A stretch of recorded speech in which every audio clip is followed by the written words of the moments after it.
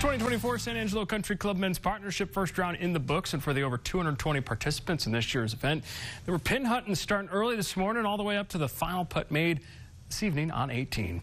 220 plus golfers teeing off this weekend at the San Angelo Country Club for the 2024 Men's Partnership. 8 different flights filled with players looking to raise some hardware come Sunday. Talked with Tyler Ware, who's in the championship flight earlier today. He said the calm winds allowed for them to attack the pins today. He and his partner Jason McMillan sitting second in that flight.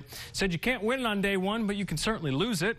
Matt Randall, who's sitting in first with his partner Ian Parker in flight 6, had a solid round today, and I got a chance to catch up with him following the opening round. Not a bad round at all. My partner carried me for most holes, but anyways, had a couple of lucky shots here and there, and anyways, we ended up top of the flight. We were going to play it safe, and then me and my partner had a very long conversation after 16, and we're going balls to the wall and hope it sticks. Sponsored by TriStar Fleet and these sponsors.